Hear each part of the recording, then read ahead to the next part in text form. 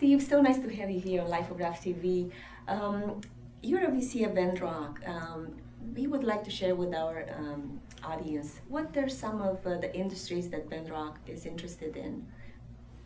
Well, one of the exciting things about Venrock is we actually don't segment on sectors. We invest across all technology companies, everything from healthcare to consumer, social networking, core technology, financial tech, ad tech.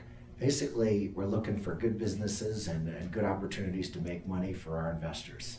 Excellent. When you say good businesses, give us some examples of companies that you've invested in. Well, over the years, Venrock originally was a family office from the Rockefeller family during literally from 1969 on, so that the firm is 45 plus years old. And early investments were in Intel and Apple, Stratacom. There's been a lot of healthcare investments. We were in Nest. A recent big name didn't go public, was bought by Google. Good enough for $1 billion over. It was a good exit. So we've been, I would say, had successes across many sectors, and continue to be on the lookout for the next big one, just like our other colleagues in this industry. Well, it's a very well-respected VC firm. What is the size of the checks that you write, the series that you invest in? Well, the funds are, over the years, we're in our 7th fund, and the funds have been on the order of $500 million. And so in order to get enough diversification in the funds, you want to invest in 20 or 30 companies in order to get that balance and not have any overweight in any one company. So the checks, the total dollars invested in any one company turn out to be around $20 million over the life of the company. So we tend to write sort of up to about half of that, $10 million plus or minus, in a first check, depending on the size of the company and the company's needs, and then keep the rest in reserve for follow-on financings. And if a founder is looking for to fundraise, and they come to Venrock to pitch, what would be some tips that you would give them? Well, I guess there's really 2 questions embedded in there. One, to pitch, which is a very specific question, and 2 is just to raise money in general. But I would say, above all, just be yourself. We have a very long-term investment view. It's not quite like getting married, but close. In other words, it's once you have an investor in the venture industry, you have an investor for a long time. And if you're trying to build big businesses, it could take 5, 7, 10 plus years before an exit, before there's a public offering or an M&A or some other exit. And so you're together for a very long time. So what I would say is it needs to be a win-win. And if one thinks that, well, maybe I could just try real hard and get them to invest, even if you thought it wasn't the right partnership, over time it probably wouldn't be good for either side. So anyway, we just basically ask for you to be yourselves, and we try very hard to be very direct and open about what works for us and what doesn't. And if it does, then we're together for a long time. I know, and it takes about 10 years to become an overnight success, right? Yes, that's correct. That is absolutely correct. So how about you? Like, what is your particular interest in? What industry, what kind of companies? Well, I'm kind of the science guy there at Venrock. I'm not, now the healthcare guys are science guys too, but that's one half of the shop.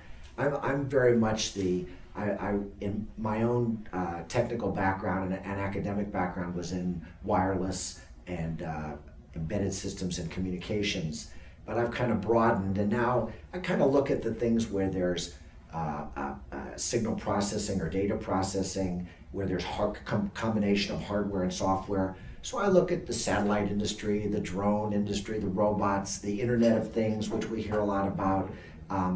I cover some of the older companies, the semiconductor and wireless companies. So basically, those areas where there's a fair amount of capital investment to actually do a lot of research, I wouldn't say research, but a lot of sort of hardcore development, as opposed to more of a marketing focused company like some consumer applications for your cell phone or websites where the technology is sort of a given, and it's really a question is, can you build a brand? In the companies that I look at, you still need to build a brand, but there's this extra component where you actually have to build something physical, and you have to make sure that it does what what the companies promote that it does. You mentioned your background, technical background, academic background. How did you decide to become a VC? Well, that's actually a very easy answer. It's a very easy story. I was a portfolio CEO for Venrock in the early 2000s. So they got to know me from the other side of the table.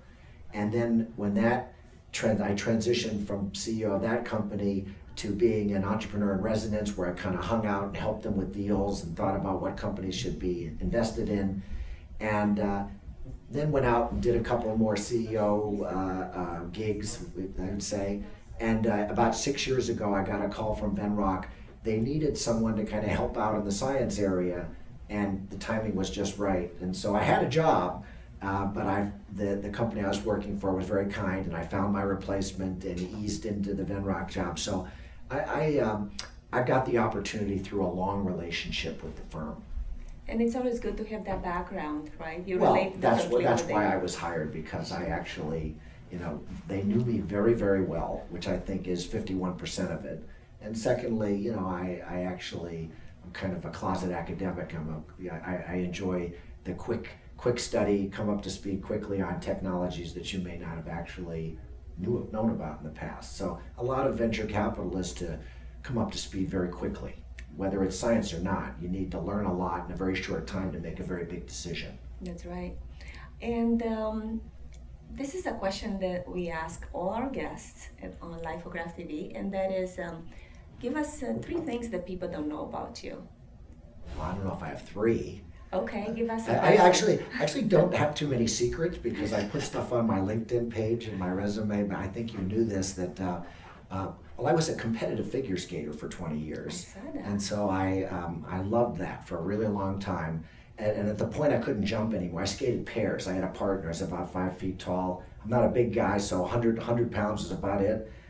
Lifted her over my head and threw her and did all that stuff. And we won the U.S. National Pairs Championship in Lake Placid in 1996. So that was a big thing for me. And then when I couldn't skate anymore, I became a college soccer referee, which is what I do now. So that's also, it feels like, I feel like a kid, so it keeps me young just to be running after the college kids, it's good for me. So that's only 2 things. But those keep me pretty busy along with my day job.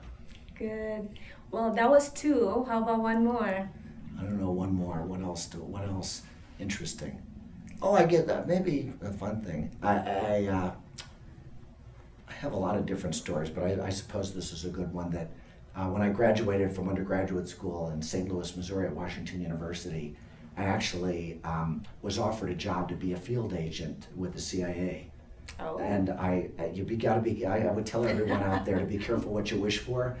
They were recruiting on campus. I went through the interviews. After 6 months of all the psychological testing and the flights to Washington and all the discussions, they said, what do you want to do? And I said, well, you know that guy in Mission Impossible who does all the wireless stuff and hooks up the radios for the field agents? I want to be him. Well, they said, okay. And then they told me what that entailed. And this was during the Cold War. This was a few decades ago. So this was, no one could know except maybe my parents, and I'd have a cover identity, and if I ever wanted to leave, they'd have to make up a resume for me, and they asked me how I felt about killing and would I be able to deal with things, and they were going to send me to language school at Monterey, where they have the big, international language school. Yeah. Well, I lasted 3 days. I went home, lied to all my friends. They gave me a cover story, because they asked me how many people did I tell. I said, are you kidding? I told everyone. I was so excited. I was going to get a job at the CIA. So anyway, I came home and lied to all my friends. I lasted 3 days. It just wasn't me. So I turned the job down, and that was that. So how's that for three things? That is a very most interesting story. It was an interesting story. Yeah, you gotta be careful. Yeah. So your name is Steve Goldberg. It is me. And you're a VC of That is me. As a matter of fact, I still get, my friends still ask me that. Yeah, it was a pretty funny thing. Yeah. Great. Well, thank you so much for your time today, Steve. We appreciate it. You're very welcome. Thank you.